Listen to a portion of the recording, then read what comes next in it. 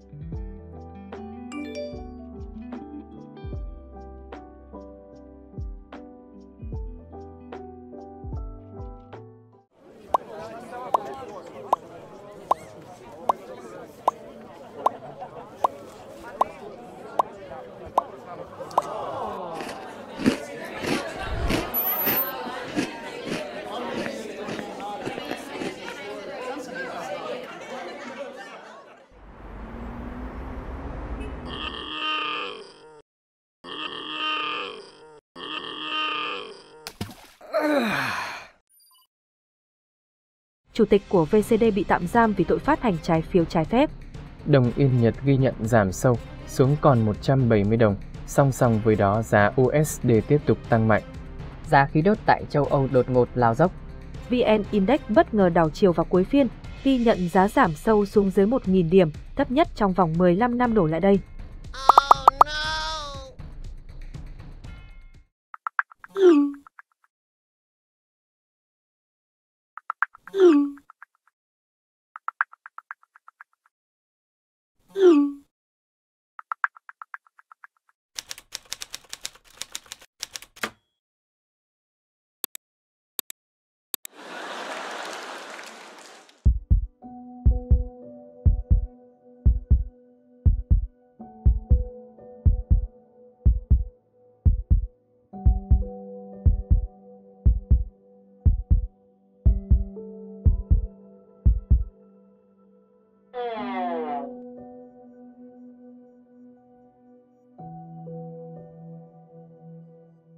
Đón xem tập 4 lên sóng vào một ngày gần nhất bạn nhé!